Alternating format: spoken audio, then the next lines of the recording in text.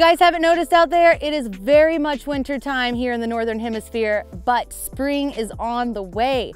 And I can tell you from experience, those first couple of bike rides in the spring, they hurt mentally and physically. Getting those gears turning, it's hard work. So to take the edge off just a little bit, we're gonna go inside today. We're gonna meet up with Katrina Strand, one of Whistler's most acclaimed mountain bike racers and coaches. She's got a lot of information to share, so I'm pretty stoked.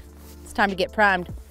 I'm Katrina Strand, and I've been mountain biking, training, and coaching for years now. I own a business called Strand Training, and Strand Training is broken into two different businesses essentially. I've got a training business that focuses on performance training and pre-postnatal, and I have a mountain bike coaching business, and there's a lot of overlap between the two.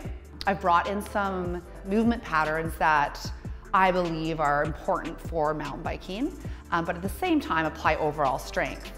And then we're gonna finish off with some stretches, some more mobility that is really important for the mountain biker, the common places that get tight.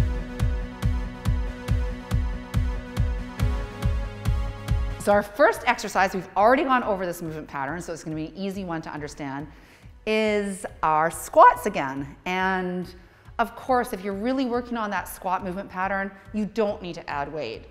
But we have got our handy dandy milk jug to add weight. You can fill it up with water, you can fill it up with sand, crystals, rocks, rice. Hey, that's a good one. Yeah, you can just use the milk. Anything you want. So what you're gonna do with this, Christina, is you're gonna front load it, which means you're gonna hold it right against your chest, exactly. This actually will take the pressure out of your biceps holding something out here. And like a little, yeah, exactly, so bring it in. Now come into your squat stance. Remember, that is shoulder width apart. Awesome. And come down into your squat. We've already discussed how this movement pattern works. Awesome. And come back up. And think about an account of 1, 1,000, 2, 1,000, and keep going. That looks awesome.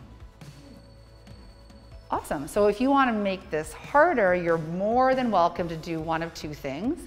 You can either press overhead as you come up, making sure that you're not flaring through the ribs. So you do need to have quite a good core connection to the transverse abdominis, that's the lower abs.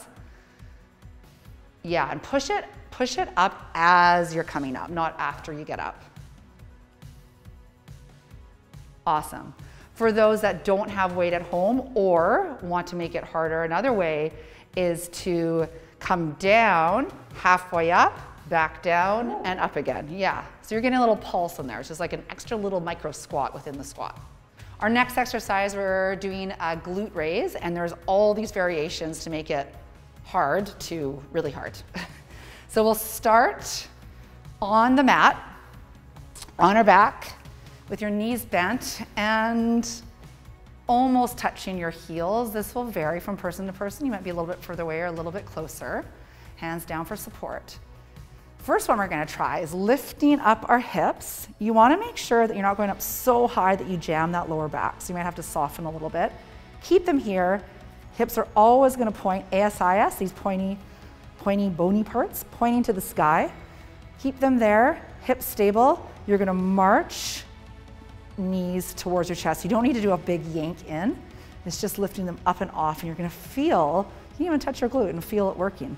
You'll feel this in your hamstrings too. Option one. Option two, you can do the same thing with your hands on your chest. Yeah, that makes it harder. And if that is ridiculously easy for you, come into a single leg glute raise. So quads, thighs parallel, and you're just gonna lift and lower with one side only. So now I'm lifting up and I'll feel that glute activate. And again, you can do the same thing by making it a bit harder. So coming onto your couch, a chair, maybe even have one of these benches in your house. Anything that's around this height. So you're at 90 degrees here. You're gonna do the same thing, but now with your heels raised. So coming up, again, not so high that you jam the lower back, and working through those marches, bringing your hands here, or Single leg lift and lowers. Make it even harder. So those are your variations. 4 variations to work through. Well, more, 8 because of the hands. So the next exercise, plank to high plank to low plank, I call it.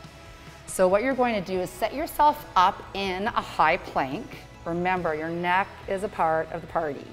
So your neck has to be in line with your thoracic, that's your upper back, down into your lower back. So you want to be like caving here or caving in your lower back. We're all one unit. From here, and you might decide that this is more comfortable for you, it's up to you. From here, you're going to come down onto your elbows and push back up. So let's start with the Bulgarian split squat. This is an awesome glute exercise. So what you're going to do is find something in your house, couch. It can be lower than this. Higher could get difficult, but it can definitely be lower than this bench here. You're going to place the top of your foot on the bench. Some people prefer doing it this way. I like this way. As far as how far apart you are, where you'll find that place, some people will be further apart than others.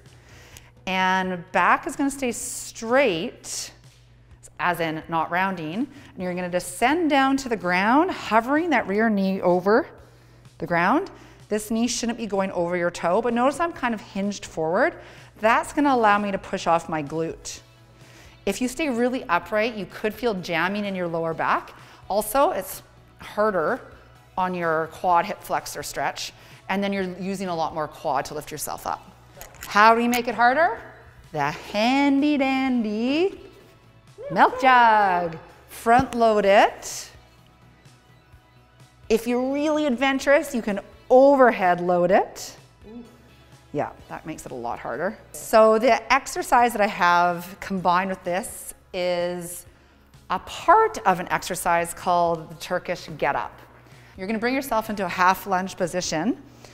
I'm going to line up. See how I've opened up my hips here? Exactly. So you don't want to be back here. You want to swing that leg forward. As far as where this heel goes, it's like mid calf. And then you're going to bring your arm up. This arm stays straight and pointed to the ceiling at all times. So you're going to come down, shift your hips back. You're going to come down and place your hand forward from your knee. And now I'm kind of like in a cross position. Looking up at your hand just to make sure that it hasn't gone here or there or it's staying straight up. To get back up, I'm going to shift my hips back and lift from my obliques only. So not pushing off this hand. So again, shift hips back, eye on the hand, and now they're back so I can lift my hips or lift myself back up to standing. So the milk jug row, you're going to hinge at your hips much like you have been, like what you've learned, I should say. I would recommend coming to a split stance if you're on your pedals. This is a really hard position for some people to actually come into.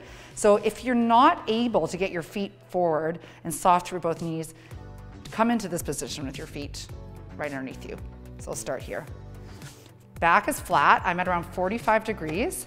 I'm gonna bring my jug to one side, and I'm gonna use my shoulder blade to pull up and connect to my spine. All right, the body saws. Variations here. I'll come into a full plank on my elbows. And notice with my plank that my neck, back, and sacrum, lower back, are aligned. So I'm not reaching down here, caving anywhere. I'm all in one line. So you're gonna hold this, and from here, just simply move back and forth. This makes it a little bit harder.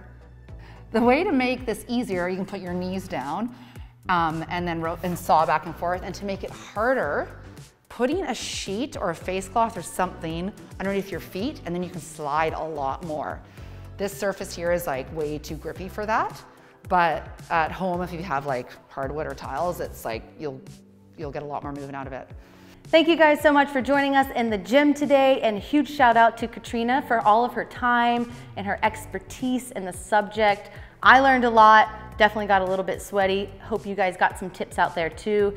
And honestly, it's not realistic to think that we can just ride every single day, throw ourselves down the mountains, and have a strong body. So take care of yourself.